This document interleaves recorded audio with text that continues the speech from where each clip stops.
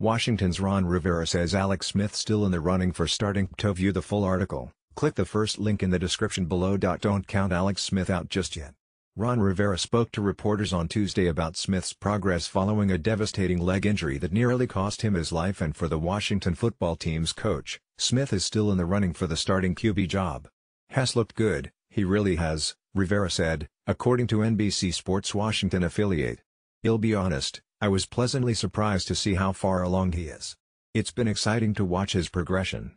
Steelers' Ben Roethlisberger talks comeback season. "I just want to win." Lombardist Smith was placed on the physically unable to perform list to begin training camp, but has since been practicing at the team's training facility alongside coordinator Scott Turner and quarterback coach Ken Zampese, mirroring Dwayne Haskins and Kyle Allen's workout. "I can envision it," Rivera said of Smith possibly getting the starting job. "The big thing is if he can do the things that we need him to do, that he needs to do to help himself on the football field, he'll be part of the conversation most definitely. He did some really good things last week. He went through all 4 workout days, had no residual effect the next morning, which is always important because the next day usually tells."